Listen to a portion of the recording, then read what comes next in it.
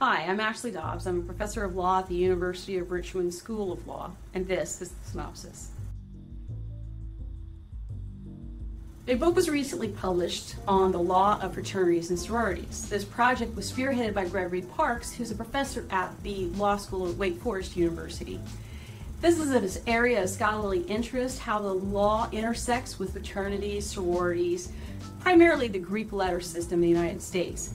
He asked other professors to help him with this project by writing chapters on their areas of expertise. Mine is intellectual property. So some people might ask, how do fraternities and sororities intersect with intellectual property? Primarily the areas where we would see an intersection is with trademark and copyright law. Fraternal organizations, and that includes sororities, are typically known by their three-letter Greek designation or two-letter Greek designation, but they often have other symbols or slogans. Now, there are reasons historically why they might not have been protected in the past, but as the organizations grew in the 1900s, primarily in the 30s and 40s, we started seeing increasing interest in protecting those names and symbols of the organizations. And the organizations were also discovering that other people were profiting from their designations and needed to try to control this.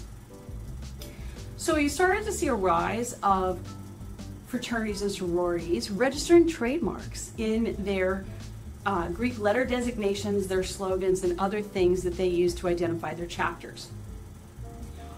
Their primary concerns were infringement from two different directions. As it says in the old movie, the calls coming from inside the house. One of the problems was actually their local chapters. So if, for example, a local chapter got in trouble with the national chapter and had been disaffiliated, they might keep using the nicknames, Kappa Sigs, the symbols, and when all attempts to solve the problem internally failed, the national organization sometimes turned to the courts and sued for trademark infringement against the local chapter, leading to interesting case headers like Kappa Sig v. Kappa Sig. The other problem, however, were manufacturers who did not have permission producing goods using the fraternity or sorority's insignia. Now, the reason this is a problem is twofold. There's usually a royalty paid when a manufacturer produces items with someone else's trademark on them. So, for example, national organizations these days typically have a contract with a t-shirt or sweatshirt company where they agree that that manufacturer will be the sole provider of those goods or services with the fraternity or sorority's insignia on it, and in exchange they get paid a royalty. So the fraternity or sorority is losing money if they go off and print t-shirts at the local shop and not use the approved supplier. But it also creates a different problem which threatens the very trademark rights of the national organization altogether. There's a phenomenon in trademark called naked licensing, and that is if a trademark owner does not control the quality of the goods on which its trademark is used, and if it does not supervise licensees and does not control the quality of the products, or at least do a quality assurance check, if they allow for the unfettered licensing, their marks have been deemed abandoned.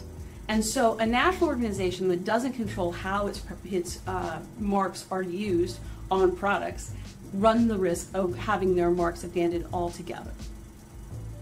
The flip side is, how can sororities and fraternities who get the national chapter in trouble by infringing on other people's trademarks themselves? For example, a local chapter decides to host a Super Bowl party or a March Madness party. Soon the national organization is getting letters from the NFL and the NCAA. So these are just two examples of how the intellectual property world intersects with the world of fraternities and sororities. And if you want to learn more about copyright, for example, pick up the book.